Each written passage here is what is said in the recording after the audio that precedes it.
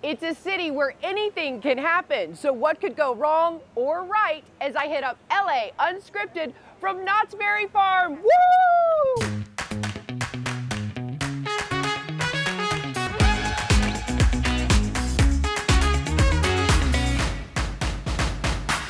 From rides and restaurants to heart-pounding thrills, stage shows, plus family fun with Snoopy and the Peanuts gang, Knott's Berry Farm is 160 acres of a good time, and we are in the front of the line for it all. Hi everyone, I'm Dana Devin, and buckle up, because look who came along for the ride, Doug Koch. Oh, we love having you here, Dougie Fresh. Oh, Dana, thank you so much for the ticket inside. You know, whenever I come to Knott's Berry Farm, I have two tasks. Okay, two. One, I have to bring my wife home a boysenberry pie. She loves the pies here.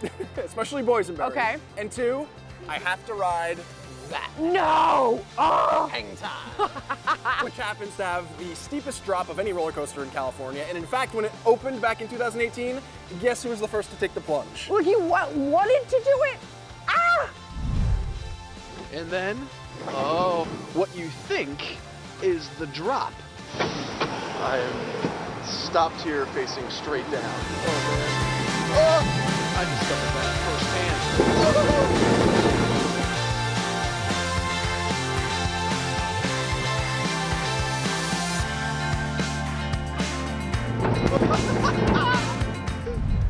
So Dana, I'm taking it you're not a fan of the roller coaster. No. No, I don't really like heights at all, much less all the whatever. Oh my God, I liked it when I was little, I just don't like them as an adult. Well, I do know though that you are not one to back down from a dare. And guess what? What? It's happening. What? Let's just say if I were to double dog Dana dare you to ride Hang Time. Is that the one that goes upside down?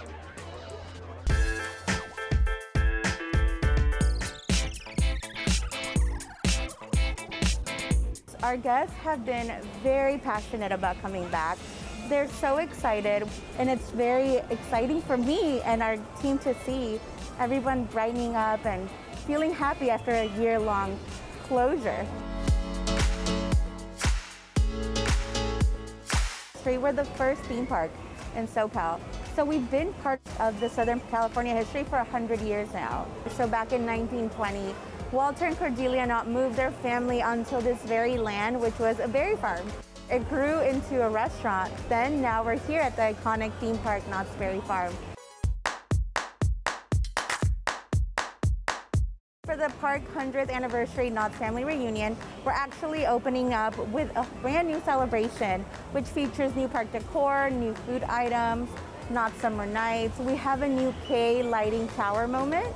And we also have our newest attraction, which is Berry Tales, right behind me, Return to the Fair, which is a 4D dark ride attraction, which is fun for the whole family.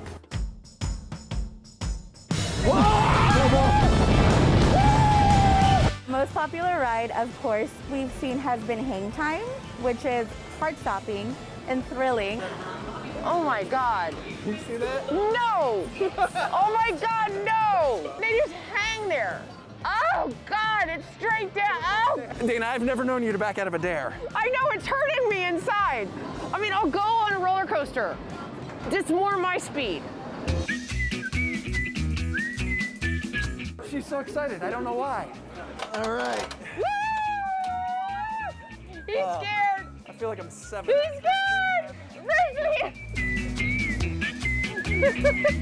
Let's go. Let's go. Okay, this has got a little baby drop. Yeah. Oh God. This is more than you budgeted for.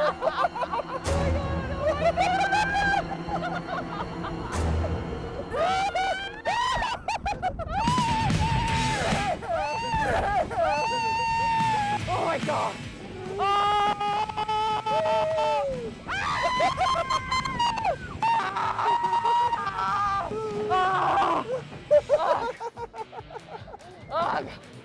Oh God. I thought it was like a baby roller coaster. There was nothing baby about that roller coaster. You're like all over, you feel like you're gonna fall on the street, and then there's water. Dana dare complete, I'm just saying that. We got her on a roller coaster. Yes, mission accomplished. Ah, now I know why Knott's is the 12th most visited theme park in the US and gets about 4 million thrill seekers a year. It is so hard to believe that all of this grew out of a small 20-acre berry farm. And this summer, Knott's is celebrating its 100th anniversary, so you know we have to come back. You know, DK knows all the deets. I love it. Now, have you met our new LA Unscripted, Jasmine Simpkins, yet? In fact, I have. And I know, just like Knott's legendary Boysenberry Festival, I hear she's an LA original. That she is. Jasmine, welcome to LAU. I wanted to bring you here to this vegan restaurant. It's called the V Tree here in Silver Lake. Super cool spot. It's brand new, and I hear their food is amazing. I'm V. And I'm Tree, and we're the co-owners of the V Tree Silver Lake. We opened because we actually have a restaurant in Charlotte, North Carolina as well. During the All-Star Weekend, Nick Cannon happened to Google us. He came in, he ordered everything we had twice. After that, he invited us out to Wild 'N Out in Atlanta to cook. Maybe a week or so after that, my wife and I, we looked at each other at the same time. I wonder how Nick would feel about bringing this to LA. So we called him up. He's like, let's do it. And that began our journey to LA.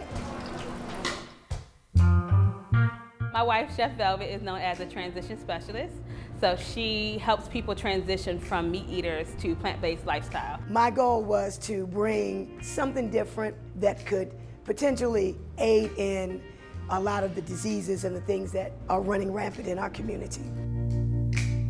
My great-grandmother and my grandmother were both absolute amazing chefs.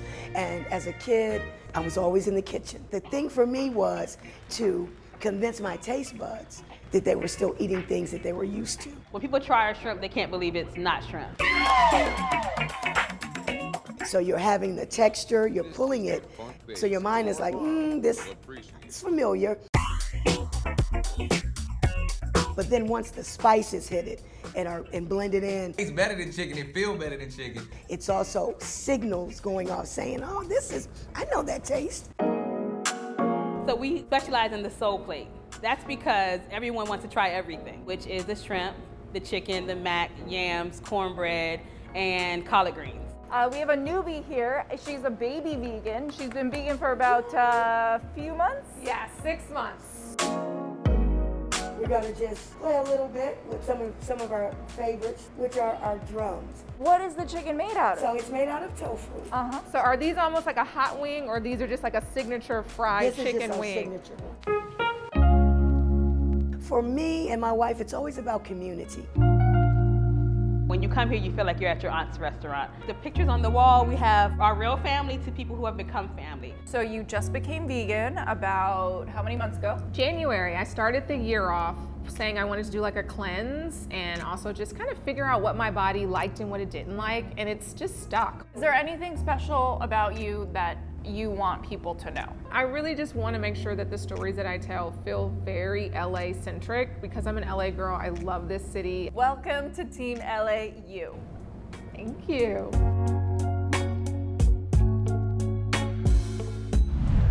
Jasmine, I am sending DK your way next. Oh my gosh, you guys, they have the best candy here at the Classic Candy Shop. And this wild ride just started. Coming up, spread your wings at a beautiful butterfly exhibit. More Knott's Berry Farm fun with LA Unscripted twists and turns, just like this lollipop. We'll be right back.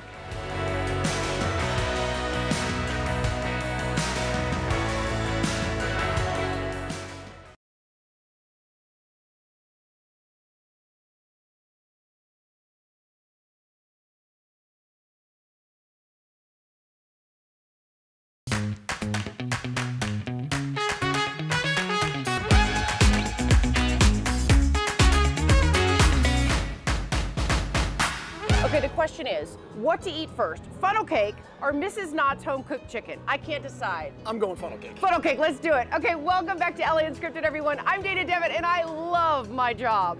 But today is extra exciting. Spinning it here with me is Doug Kolk, AKA Dougie Fresh. What's up, Double D? Right now, we are overlooking Knott's newest ride, Berry Tales returns to the fair. I can't wait to bring Presley here. Oh my God, she is gonna love it. You think can she eat funnel cake yet? Not yet, but it's around the corner. It's never too early. Okay, I guess you could say we are very excited to be here, but let's see where Olivia is spreading her wings. Dig in. We are at the new Soar exhibit at the South Coast Botanic Garden. Look at this guy. So cute. Butterflies are a thing that we've grown up seeing, whether it's our storybooks, whether it's in pictures and paintings. Right off of Crenshaw, you go into this space and you don't dream how far back it goes. It's a wonderful garden that celebrated its 60th anniversary, but little known fact, we used to be a landfill. So although we're a 60-year-old botanic garden, in many ways we're still growing up. Now we have 87 acres of the most awesome collection of trees, palms, awesome desert collection. We have an absolutely unbelievable rose garden that has blossomed.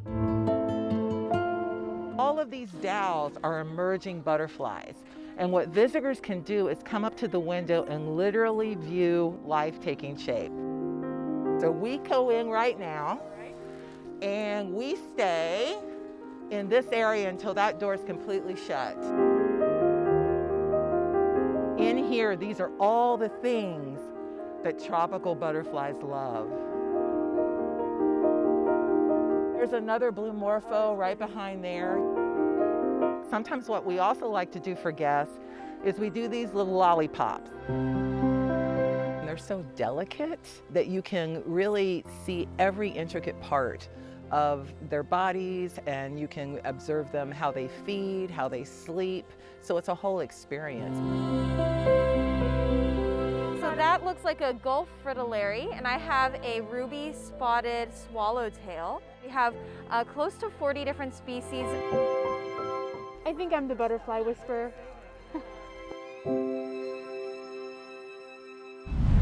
We're hanging with our newest friends, park characters Moxie and Brawny, coyote pups. Aren't they the cutest you've ever seen? I love it. You guys are the cutest coyote pups I've ever seen. Let's do a coyote howl. Ready? Now a toast to summer happy hour with our sponsor and Style Smart partner, Anya Soar. So I feel like we've had a really rough year. And I'm personally looking at ways I want to make my summer just a little bit more special, a little bit more, like, to be able to remember it a little bit more. Well, Dana, you can mix it up with these Stella Rosa mixed cocktails. Well, Stella Rosa is originally known for their wines, and I love their wines because they're award-winning. They are #1 Italian wine brand in the US. Real taste comes naturally, and they're really low sugar. Yeah, this is, like, by the way, this one right here, which is the Stella Rosa Blueberry, is 90 calories for like a serving. How many flavors are there actually? 35 flavors that spans over our, our original bottle line, our fully sparkling line, our non-alcoholics, which are new this summer, and our Stella Rosa can. It's naturally gluten-free, naturally low calorie. We don't add any sugar. We add no extra preservatives. Everything that you're getting in this bottle comes from the fruit and the grapes that it was made from. There's no difference between the cans and what's in the bottle. This is kind of that perfect, like, in between. You can have your wine and also be drinking a can with everyone else. Honestly, it's probably better. And I love it for, everything coming up this summer, right? You can take it to the beach, you can take it to the river. It's great for backyards, right? You don't have that glass that can break and shatter everywhere. We're launching 3 new flavors this summer of our 3 newest flavors. So, we keep telling people, like, keep an eye out. These are super convenient. And I don't know how I never knew this. I've lived in Los Angeles for over 20 years. There is a winery in downtown Los Angeles. Yeah, we've been here since 1917. We're like this secret little hidden gem in downtown LA. Mainly Stella Rosa, which was born here. We like to say that Stella Rosa was made for the people who asked for it. So the pricing is just about the same. You can find these in your local grocery store. They retail around $12 a bottle. Cans will differ, but those are still about $6 for the case. So you'll be able to find these anywhere, and they're so affordable. You can buy Stella Rosa in any of your local grocery stores or liquor stores, or you can go to StellaRosaWines.com and order them to be shipped directly to your house. So Dana, to celebrate summer, we are going to make the Piña y Coco Mojito. Okay. How does that sound? It sounds really delicious. With the Stella Rosa watermelon. Okay. So these are about 8.5 ounces. Okay, so we're gonna put 4 ounces in. 4, so about half. Yeah. Okay. You know, plus or minus. It's such a pretty, like, light pink Isn't that color. so pretty? Yeah. Okay. And then this is my favorite part, just because it sounds so fancy: mint sprigs. Ooh. We put in our mint sprigs. Okay. Here we go. Maybe. It's like a tree's growing out of mine. Dude, this is delicious. If you were sitting by the pool and drinking this, it would go down really easily. This is so good. It's mint and it's sweet, and yet it's a little tangy, like you said, with the lemon. We have, I think, almost 200 recipes on our website at this point. And also when you go into the Stella Rosa Wines website, you can see, pick each bottle individually. It'll give you food pairings, it'll give you cocktail recipes, it'll give you facts about all the flavor profiles, anything you could need. Okay, Audrey, you have some very, very exciting news. This is a super VIP exclusive discount just for our Unscripted viewers. What do you got? All right, just for you guys, we have 15% off 6 bottles or more on the Stella Rosa Wines website.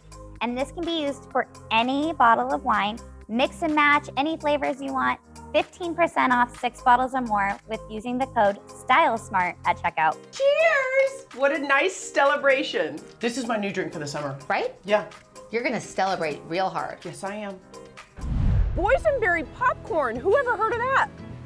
I mean, it's actually really good. All right, we are not done popping around knots just yet. Next, more must-dos, plus where to find the real-life Willy Wonka.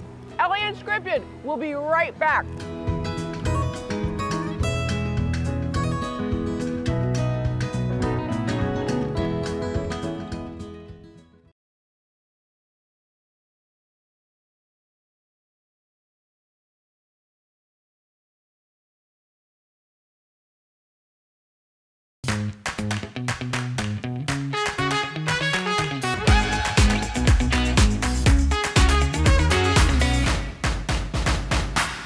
Knott's Berry Farm is welcoming SoCal back in a big way. Doug Kolk back with me. He was on the roller coaster. Okay, you guys, this one goes upside down a bunch of times. It hangs you for like 6 or 7 seconds. It drops you. I mean, how are you feeling? I feel great. Dana, they don't call it hang time for nothing. It's true, they don't. That's unbelievable. You know, and now we're in Ghost Town, continuing to celebrate Knott's 100th anniversary.